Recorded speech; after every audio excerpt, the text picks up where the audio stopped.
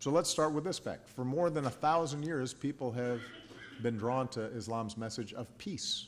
And the very word itself, Islam, comes from salam, peace. The standard greeting is, Assalamu alaikum, peace be upon you. And like so many faiths, Islam is rooted in a commitment to compassion and mercy and justice and charity. Whoever wants to enter paradise, the Prophet Muhammad taught, let him treat people the way he would love to be treated.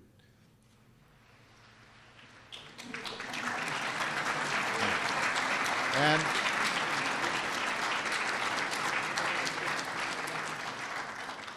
for Christians like myself, I'm assuming that sounds familiar.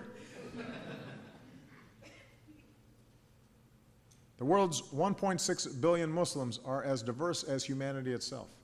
They are Arabs and Africans. They're from Latin America to Southeast Asia, Brazilians, Nigerians, Bangladeshis, Indonesians. They are white and brown and black. There's a large African American Muslim community. That diversity is represented here today.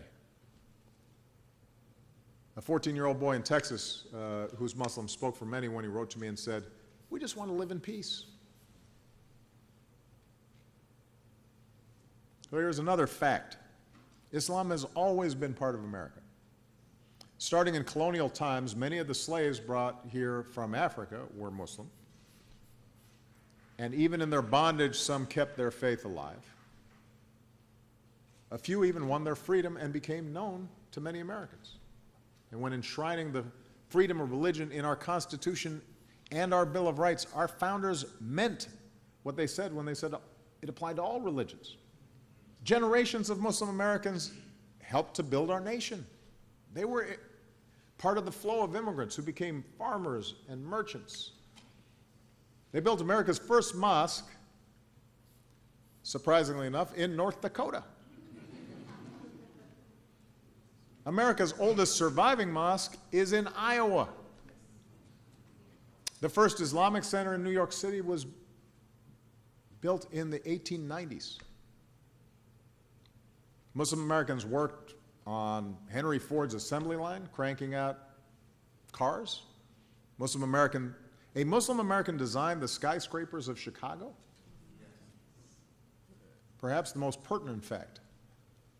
Muslim Americans enrich our lives today in every way. They're our neighbors, the teachers who inspire our children, the doctors who trust us with our health, future doctors like Saba. They're scientists who win Nobel Prizes, young entrepreneurs who are creating new technologies that we use all the time.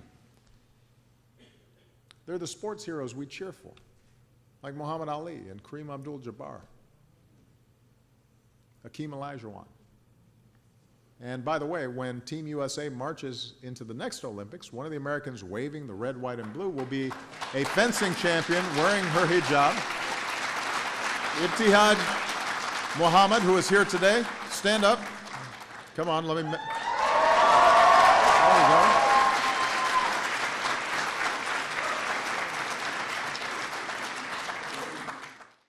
So the best way for us to fight terrorism is to deny these organizations legitimacy and to show that here in the United States of America, we do not suppress Islam. We celebrate and lift up the success of Muslim Americans. That's how we show the lie that they're trying to propagate. We shouldn't play into terrorist propaganda. And we can't suggest that Islam itself is at the root of the problem. That betrays our values. It alienates Muslim Americans. It's hurtful to those kids who are trying to go to school and are members of the Boy Scouts and are thinking about joining our military.